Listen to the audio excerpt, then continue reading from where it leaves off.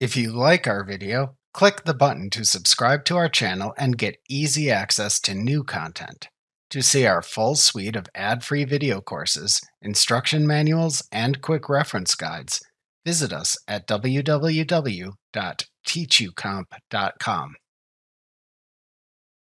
If using QuickBooks Desktop Pro 2021 or later, you can use the Receipt Management feature to upload receipts in a PDF or image format, which QuickBooks can then attempt to match to your existing transactions.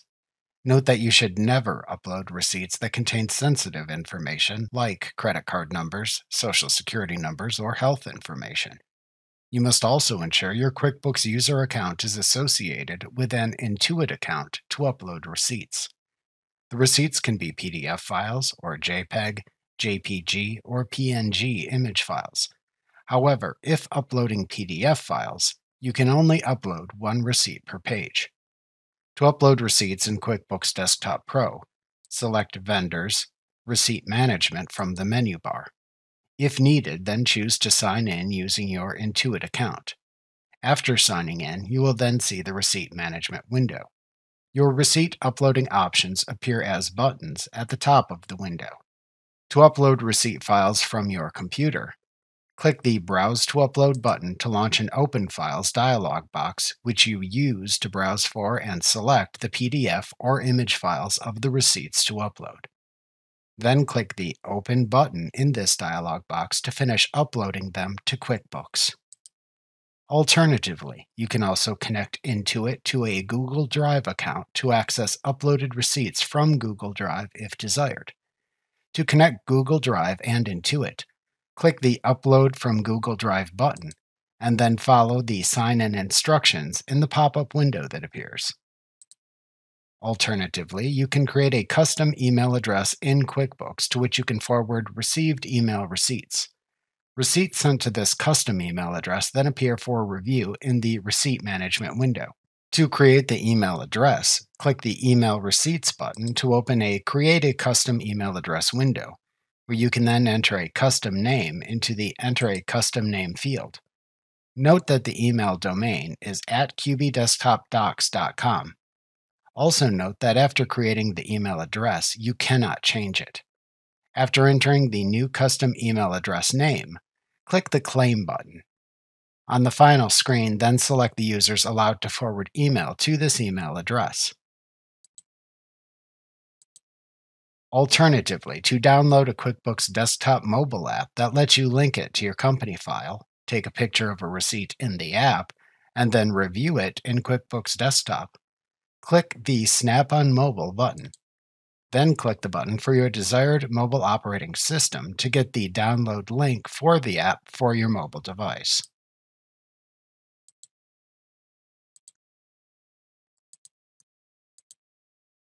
After uploading the receipts are then processed by QuickBooks, which may take up to 15 minutes. A message box appears at the top of the Receipt Management window to note this. You can click the Details link here to view the progress if desired, and then click the Close button in the window that opens to close it when finished. You can also click the Refresh button to refresh the list if needed. After processing, the receipts then appear on the For Review tab. Information showing if there are matching transactions or not appears within the Match column for each receipt on the For Review tab. To review the receipts, click the Action drop-down at the receipt's right end and select the Review command. If the receipt is matched, then the matched transaction appears at the left side of the window.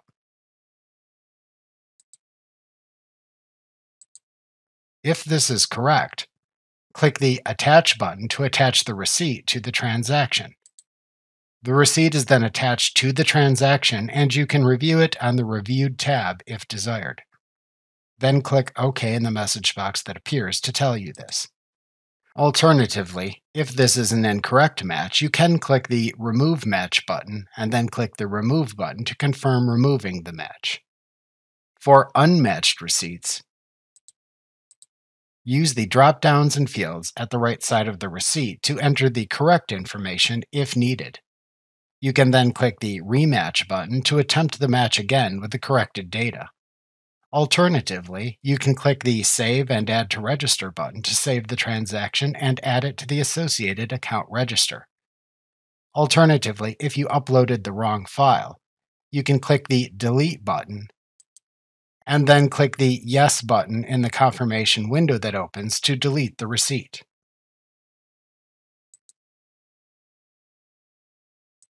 Also, note that you can select the Delete command from the Action dropdown to delete receipts from the listing on the For Review tab if desired.